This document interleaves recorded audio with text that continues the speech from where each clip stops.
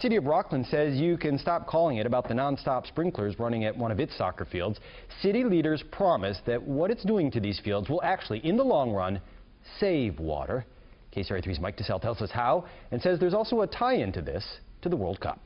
At first glance, the sprinklers, the puddles, the soaked Rocklin soccer fields might look like water waste amid drought. It looks like it, yeah. But believe it or not, this project right here is actually a drought-related project. This is to help the city save money on water. That's because what's happening right now, while it looks wet, could save 20 to 30% on landscape watering at these fields in the future. In short, here's what the City of Rocklin and the Rocklin Youth Soccer Program did.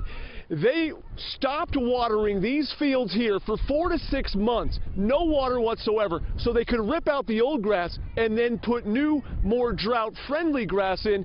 The only drawback is they have to spend 3 weeks watering it. If you look at the big scheme of the project, the savings of the water up front, not watering for many months, the 3 weeks of a little bit extra water, going forward, 20 to 30% less savings. In the big scheme of the project, it's an overall savings. I think it's a good idea. Oh, and we mentioned a World Cup tie-in. The type of grass they are planting here, well, listen. This is a celebration Bermuda. This is the exact same Bermuda that's used in Brazil on the World Cup field. A piece of the World Cup?